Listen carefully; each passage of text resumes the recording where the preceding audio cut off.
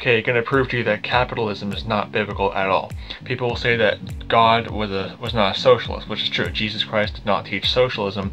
However, he did not teach capitalism either. I'm going to prove that to you. Here's some verses that prove that Jesus Christ was not a capitalist and the Apostle Paul was not a capitalist.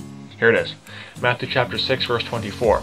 It says, this is Jesus speaking, "No man can serve two masters, for either he will hate the one and love the other, or else he will hold to the one and despise the other. Ye cannot serve God and mammon." Mammon is money. Jesus says you can't serve God and money. How does that work if Jesus was a capitalist? He wasn't. Okay, capitalism is all about money. Socialism is all about money too. Both of them are equally bad. Jesus Christ was not a capitalist. And here's some proof that the Apostle Paul was not a capitalist. Let me just try to find the verse.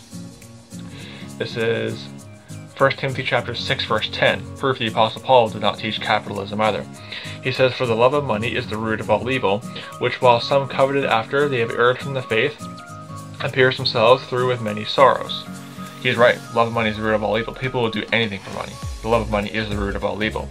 And that proves he was not a capitalist either. And again, not a socialist, because Jesus Christ did not teach socialism, but he did not teach capitalism. And you can't love money and love God. You can't serve money and serve God. The love of money is the root of all evil. Also kicks this thing of gambling too. You know, it's all about money. You know, money is important, but it's not all about money. You can't serve God and both money. You know, people who serve their pockets are not serving God.